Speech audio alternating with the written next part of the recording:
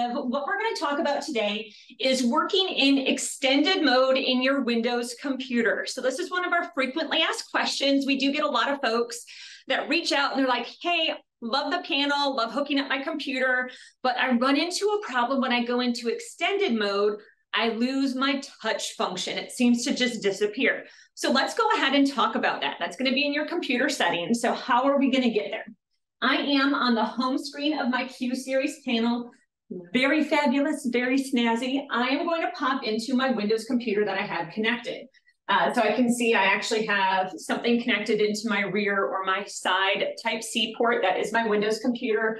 I can give that a little tap-tap-a-roo, and I'm like, yes, that is exactly where I want to go. So I'm going to pop in here. And there we go. Good, bad, or indifferent, this is my computer, all of its quirks and everything else. So in here, like I said, extended mode is something that you choose from your computer. So we're going to go ahead and work in there. If you're running Windows 11, where you want to look is just kind of down in the middle. You see your little Windows 4 box icon. That is going to be your computer settings and all that great stuff. If you are running Windows 10 or earlier, you're actually going to want to look over to the bottom left corner of your screen. That's where you're going to see that Windows icon where you will have access to your settings. So right now, I'm actually going to pull up my computer just so you can kind of see everything that's happening on my laptop here is happening on my screen. They're duplicated. So anything that I would do here is going to show up. So we want to go into extended mode. So I will go into my computer settings because this is a computer option. And of course, settings is that little cogwheel. I cannot stress it enough. Anytime you see a settings cogwheel, go around the block and meet the neighbors because a lot of your questions actually just have to do with settings. So we're going to pop in here and we're going to see what our options are. Of course, we want to work with our display because we're looking to do extended display where I can have one thing going on my laptop and something else happening on my panel. We want to divide and conquer and have a dynamic day. So let's go ahead and check this out. We are going to pop into display settings and I can see all sorts of options, but nice thing is it's right up top. Duplicate these displays. That's where we're at. So what I'm going to do is I'm actually going to lift up my computer so you can kind of see what's happening on both displays at once here. Instead of doing duplicate, I'm going to choose extend these displays. So I'm going to go ahead and switch that out and you will get an alert on your computer saying, hey, is this what you want to do? So keep these display settings. Yes.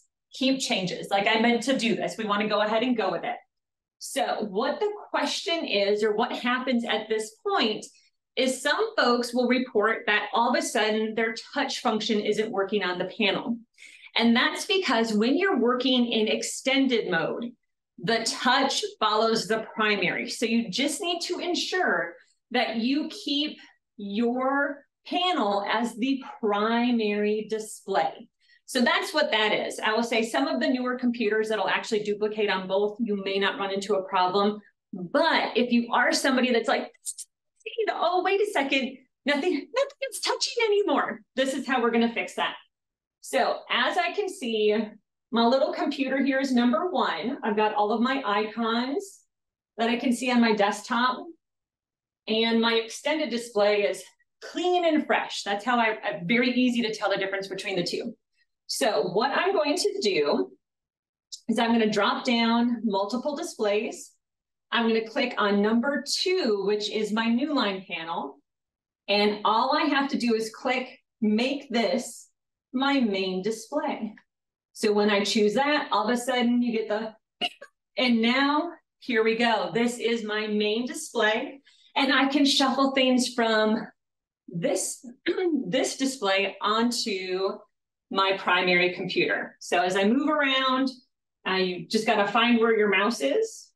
It's going to be on one screen or the other.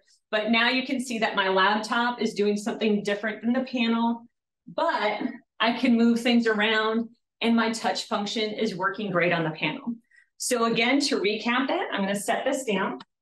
Since this is my primary now, I am going to go into my Windows icon down here at the bottom, into my computer settings, and what we're working with are our display settings. So again, you work through here. There's my display setting. And all I have to do is choose my options if I want my computer or the panel to be my main display. So hopefully that helps you, gets you on the right track, and also allows you to kind of leverage your panel a little bit more dynamically. So you can have something going on your laptop, something going on for everybody else that you're working with, makes it really easy to divide and conquer. If you have any questions whatsoever, please do not reach out. That is how we create these videos, based on feedback and questions and things that you would like to see. So hopefully we will meet again on another video. Keep the questions coming, and we'll talk again soon. Take care.